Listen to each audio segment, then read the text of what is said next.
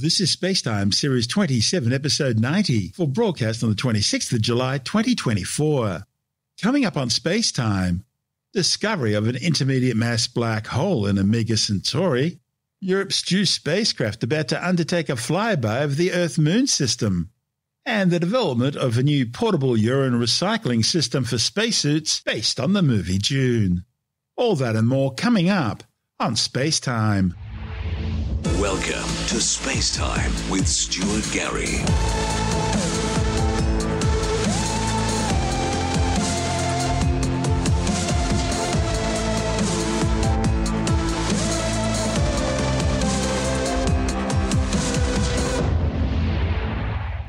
Astronomers have detected what they believe is a rare intermediate mass black hole buried deep inside the Omega Centauri globular star cluster. Only a few intermediate black hole candidates have ever been identified.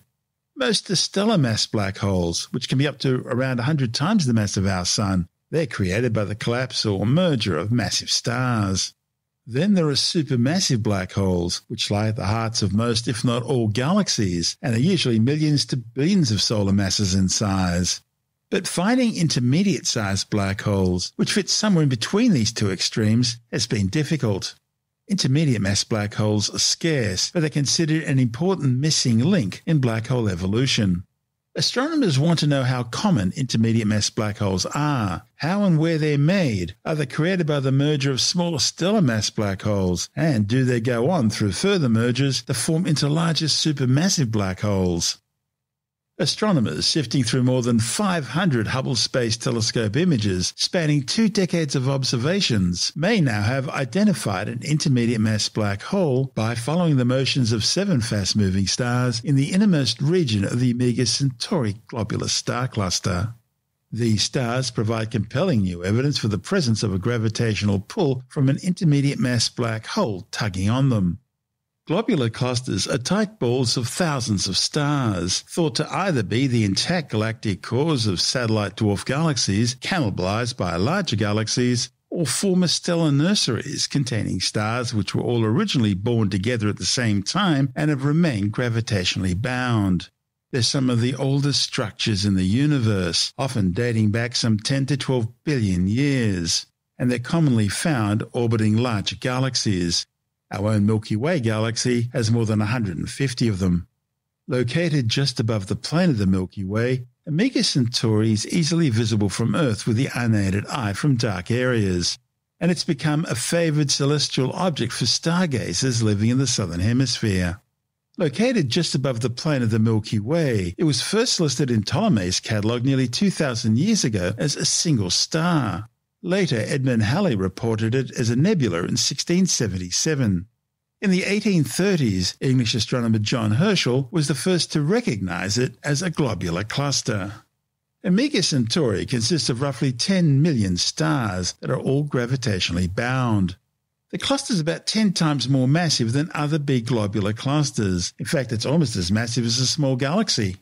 Astronomers have now created an enormous catalogue of the motions of these stars, measuring the velocity of 1.4 million stars gleaned from Hubble images of the cluster. Now, most of these observations were originally intended simply to calibrate Hubble's instruments rather than for any specific scientific purpose. But they've turned out to be an ideal database for the author's research efforts. The study's lead author, Maximilian Haberle from the Max Planck Institute, says his team discovered 7 stars that shouldn't be there. They're moving so fast, they should have been flung out of the cluster and never come back. Now, the most likely explanation for their retention in the cluster is that some massive object is gravitationally pulling on these stars, keeping them close to the center. And the only known object that could be massive enough to do that would be a black hole with a mass at least 8,200 times that of our Sun. Now, several other studies have already suggested the presence of an intermediate mass black hole in Omega Centauri. However, other studies have proposed the mass could be contributed by a central cluster of stellar mass black holes, and had suggested the lack of fast-moving stars above the necessary escape velocity made an intermediate black hole less likely in comparison. Still, the potential discovery is really exciting because there are only a very few black holes known of similar mass. The black hole in Omega Centauri, if that's what it is, may well be the best known example of an intermediate mass black hole in our cosmic neighbourhood. If confirmed, at a distance of 17,700 light-years, this candidate black hole would be residing closer to Earth than Sagittarius A star. That's the 4.3 million solar mass black hole at the centre of our Milky Way galaxy. It's located some 27,000 light-years away. This report from NASA TV. Intermediate mass black holes are a long-sought missing link in black hole evolution. They are smaller than the supermassive black holes that lie at the cores of large galaxies, but larger than stellar mass black holes formed by the collapse of massive stars. Only a few candidates have been found to date. Now, a team of astronomers analyzed over 500 images from 20 years of NASA's Hubble Space Telescope observations to find evidence of an intermediate mass black hole by tracking 7 fast-moving stars in the Omega Centauri globular star cluster. Scientists think a massive object is gravitationally pulling on the stars within Omega Centauri, keeping them close to its center. From the motions of the stars, they estimate it has a mass of at least 8,200 times that of our Sun.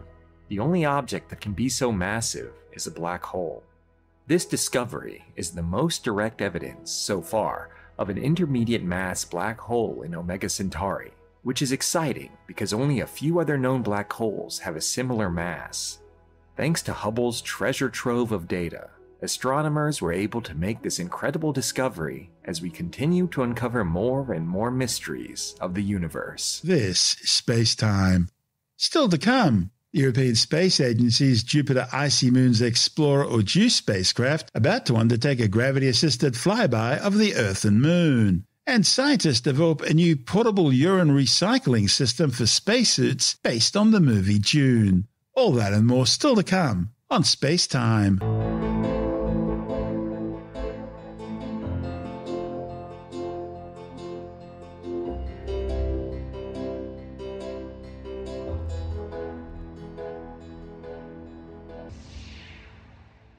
The European Space Agency's Jupiter Icy Moons Explorer or JUICE spacecraft is about to undertake a gravity-assist flyby of the Earth and Moon.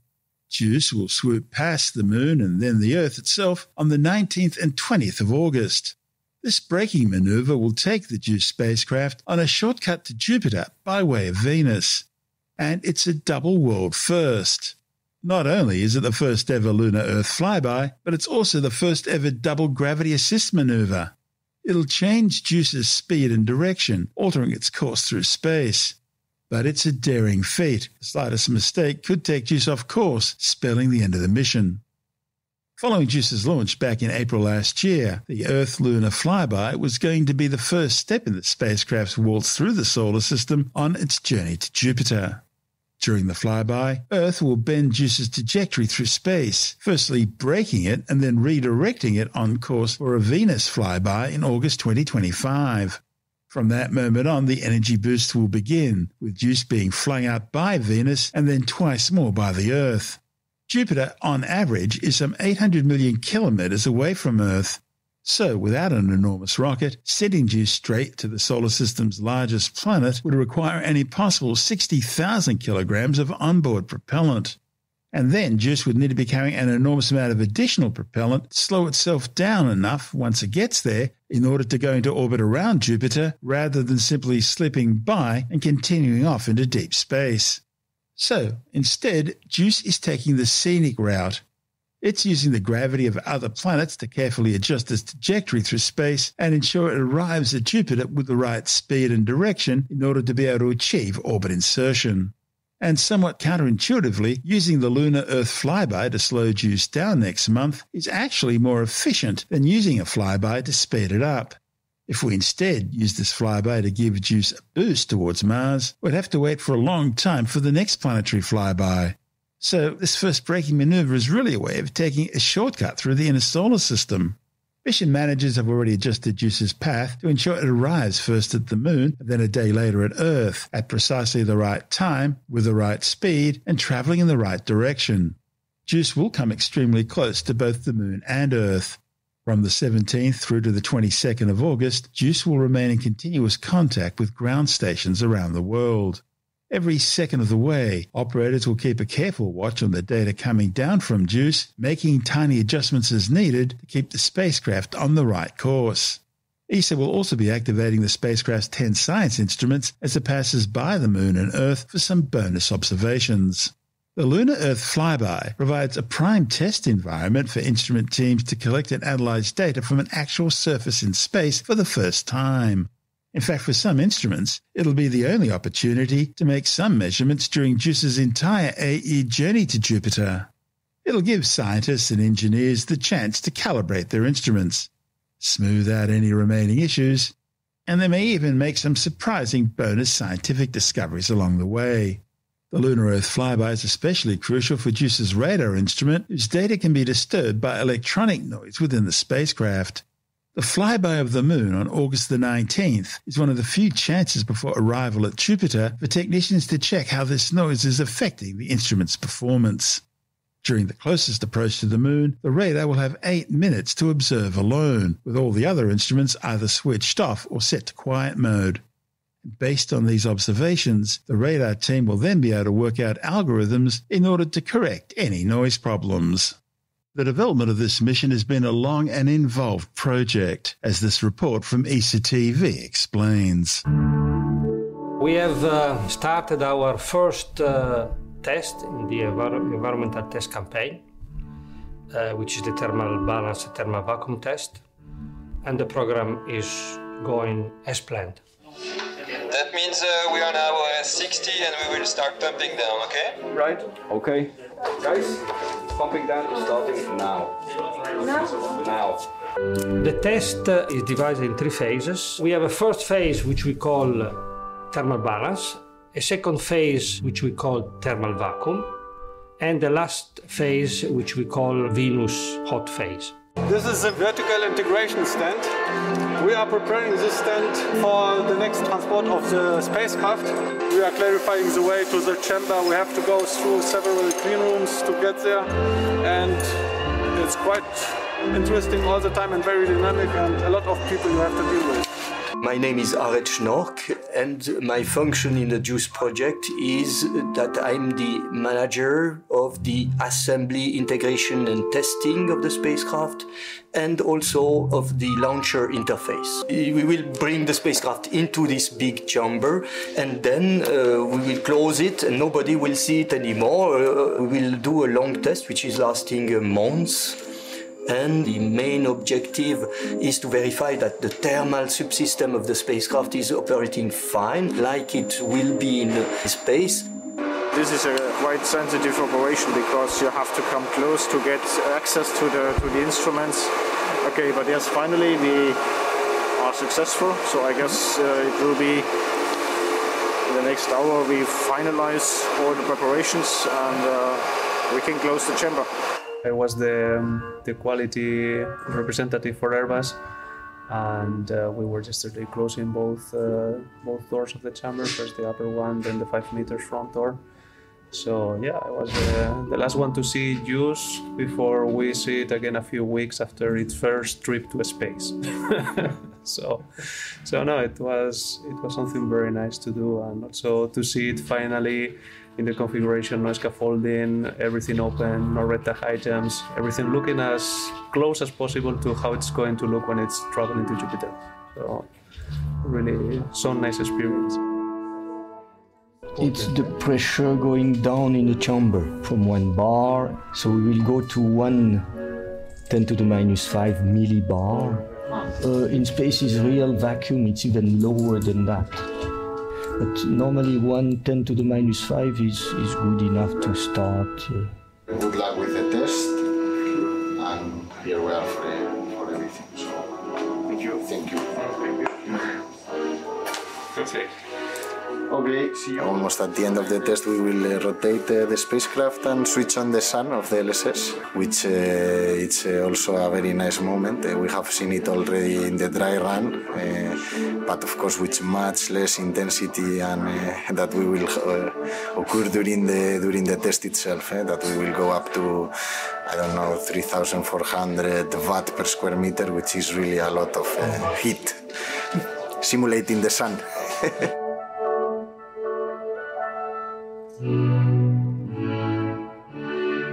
And in that report from ESA TV, we heard from JUICE project manager Giuseppe Sari from ESA, JUICE Spacecraft Assembly Integration and Testing Floor Manager Hussein Seglawi from Airbus, JUICE Spacecraft Assembly Integration and Testing General Manager Arid Schnork from ESA, JUICE Mechanical Spacecraft Assembly Integration and Testing Manager Klaus Brendel from Airbus, Eduardo Myron from Airbus Quality Assurance, and JUICE Test Program Manager Eduardo Berner from European Test Services. This is SpaceTime. Still to come, a new portable urine recycling system for spacesuits, which is based on the ones in the movie Dune. And later in the science report, scientists discover the longest-running cyclone in recorded history. All that and more still to come on SpaceTime.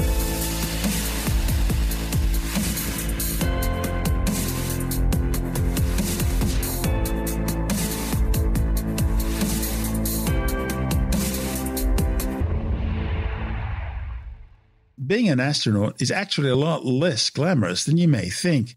There are actually quite a lot of downsides to the job. One of them is the need to use adult diapers when you're undertaking a spacewalk. That's because there's no other known way so far of taking care of business when you need to take care of business. Another problem is the lack of water, so instead astronauts are forced to drink recycled urine and sweat when they're aboard the space station. And these problems are about to grow as more deep space missions are undertaken in the near future. NASA and the European Space Agencies are undertaking manned missions to the Moon aboard the Artemis 2 and 3 flights next year and in 2026. Artemis 2 will see humans orbit the Moon, while Artemis 3 will see their return to the lunar surface. These missions are expected to be followed by the first manned missions to Mars in the early 2030s. And while there are toilets aboard the International Space Station, the issue of what to do when you're on a spacewalk remains. I mean, there's no flap at the back, and there are no celestial outhouses orbiting in space. And so instead, astronauts undertaking EVAs, that's extravehicular activities, spacewalk in NASA speak, need to use adult diapers. However, astronauts have long complained about the lack of comfort and hygiene associated with these maximum absorbency garments, or MAGs, as they're called in NASA speak. These waste management systems have been used in traditional NASA spacesuits ever since the 1960s. These days, they're made of superabsorbent polymers. However, the MAGs have problems with leaking, and that can cause health issues such as urinary tract infections and gastrointestinal distress. Additionally, astronauts currently only have 1 litre of water available in their in-suit drink bags. And that's insufficient for planned longer lunar spacewalks, which can last up to 10 hours and even 24 hours in an emergency. Now, a reporter in the journal Frontiers of Space Technology has released details of a new portable urine collection and recycling system which could be carried on the next generation of spacesuits. And technicians have now built a prototype ready for testing after being inspired by the still suits worn by the characters of the fictional Dune books and movies, which absorb sweat and urine and recycle them back into drinking water. The new design includes a silicone collection cup that fits around the genitalia and is lined with an absorbent material. A vacuum pump then collects the urine and pushes it through a filter that extracts the water, after which electrolytes are added and it's transported back into the in-suit drink container. The system is designed to collect and purify 500 millilitres of urine in 5 minutes and could be useful on future space missions. Not much more to say, really, other than cheers. This is SpaceTime.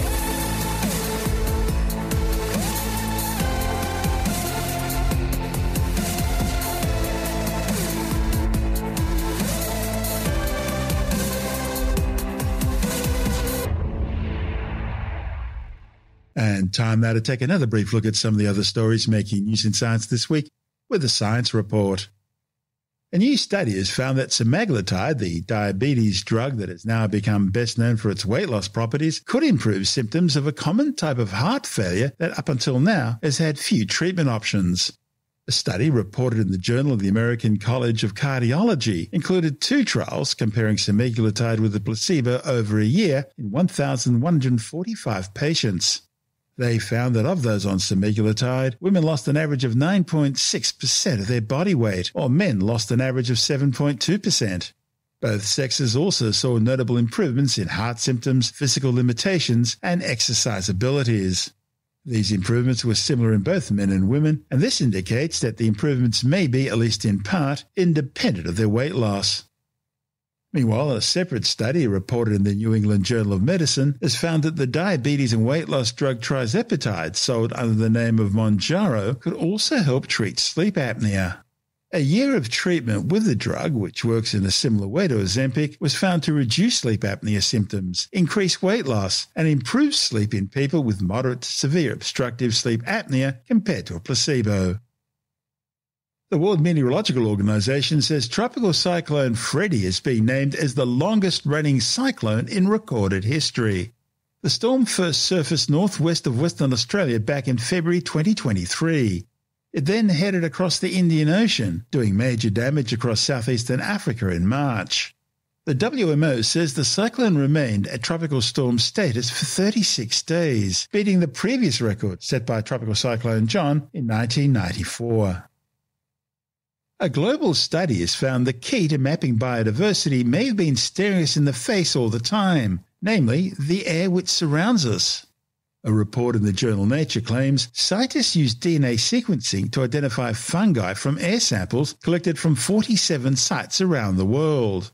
The research has produced some groundbreaking knowledge about the climatic and evolutionary factors influencing the occurrence and seasonal variation of both previously known and unknown species of fungi. There are fresh warnings today about the dangers of the so-called wellness industry. The $4 trillion business has a well-deserved reputation for pushing pseudoscientific concoctions to often desperate people. They're the classic snake oil salesman.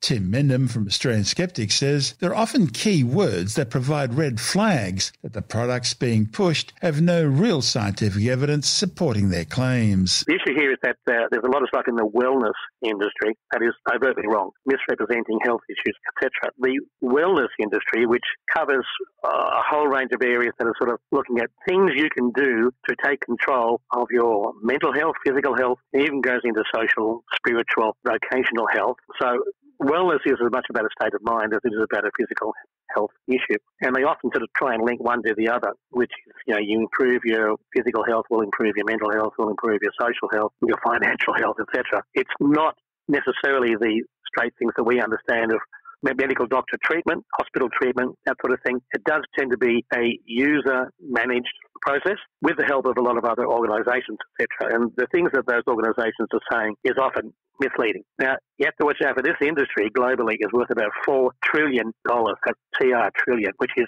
bigger than most countries, right? So it's a very, very big industry. We're not talking pharmaceuticals, we're not talking health, medicine, etc. We're talking wellness. And there's an article that came out quite encouragingly in a section of the LA Times called High School Insider, in which it encourages people in secondary school, high school students to post stories and report on issues that matter to them and their communities. And these are actually often very intelligent pieces, not necessarily with a lot of academic background, fair enough, they're high school kids, but with a lot of understanding and appreciation of some of the issues. And one of the ones they point out about the wellness industry, and especially the supplements and multivitamin industry, which is a major part of it, where they talk about treatments, etc., and they use words like boosts, aids, stimulates, optimizes. They never say cure, which they probably are legally unable to, but they have this indication that we will help. As everyone knows, a lot of this stuff, they say, plus you should eat well and you should exercise, etc., but, we're there as well. So, in a way, they're carried in on the coattails of the proper exercise and good eating regimens. And there's a lot of things like that of words that are used in a way that sort of imply some benefit, but actually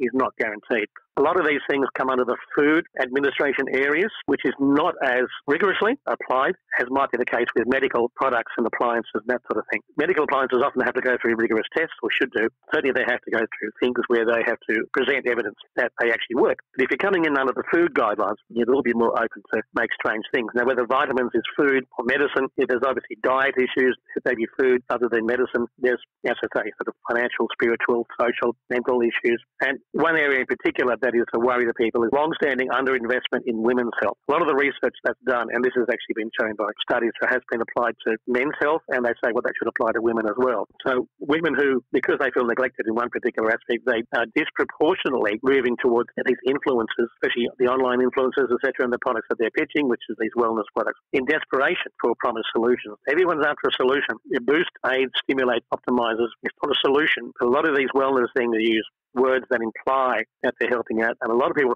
fall for it. It's all those weasel words that people like Gwyneth Paltrow use in Goop and things like that. That's the sort of stuff we're talking about. Yeah, just sort of Goop is a major sort of proponent of this. There's a gazillion number of influencers on social media, especially young women sort of promoting sort of a particular diet, etc. By people who look like they don't need it.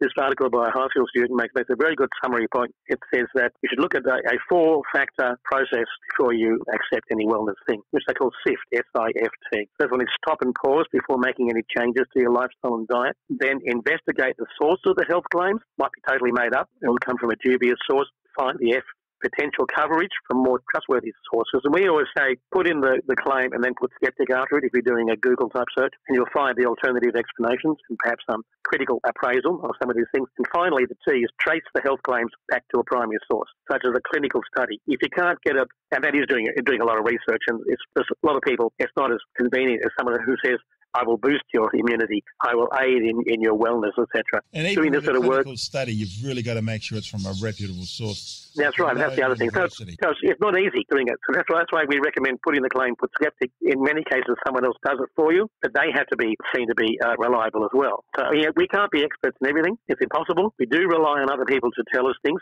Yeah, that's I rely on car mechanics to tell me how to fix the car. So I wouldn't be able to do it myself. So therefore, in certain instances, you do have to rely on other people. Then you've got to make sure that they're reliable. Shopping around for the best car mechanic can be an interesting experience. It takes time, but it's worthwhile. Same with this advice on wellness and health and that sort of stuff. You really got to do some work before you leap in when someone says this will stimulate your self-healing processes, etc., which is the terms you find all the time. Vague terms, these are words that are basically meaningless. Weasel words is the term that's used, and weasel words are everywhere. Basically, it's words that are sort of, in some cases, it's trying to avoid responsibility is a weasel word. In other cases, a weasel word is something that's making a claim which is not very specific or supported, and that's where the boost, aid, stimulates, optimizes, etc. comes in. They're weasel words in which they're making a claim, but it's a vague claim, and it's also allied with do other things as well, which very well might be the reason why you might feel better. That's Tim Endham from Australian Skeptics.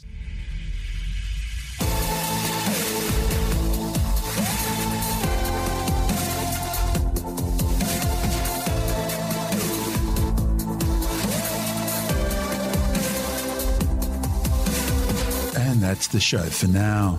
SpaceTime is available every Monday, Wednesday and Friday through Apple Podcasts, iTunes, Stitcher, Google Podcast, Pocket Casts, Spotify, Acast, Amazon Music, Bytes.com, SoundCloud, YouTube, your favourite podcast download provider, and from spacetimewithstuartgary.com. SpaceTime's also broadcast through the National Science Foundation on Science Zone Radio and on both iHeartRadio and TuneIn Radio. And you can help to support our show by visiting the SpaceTime store for a range of promotional merchandising goodies, or by becoming a SpaceTime patron, which gives you access to triple-episode commercial-free versions of the show, as well as lots of bonus audio content which doesn't go to air, access to our exclusive Facebook group, and other rewards. Just go to spacetimewithstuartgary.com for full details. And if you want more SpaceTime, please check out our blog, where you'll find all the stuff we couldn't fit in the show, as well as heaps of images, news stories, loads of videos, and things on the web I find interesting or amusing. Just go to spacetimewithstuartgary.tumblr.com. That's all one word, and that's Tumblr without the E. You can also follow us through @StuartGary on Twitter, @SpaceTimeWithStuartGary on Instagram, through our SpaceTime YouTube channel, and on Facebook, just go to facebook.com/SpaceTime with Stuart Gary. You've been listening to SpaceTime with Stuart Gary. This has been another quality podcast production from Bytes.com.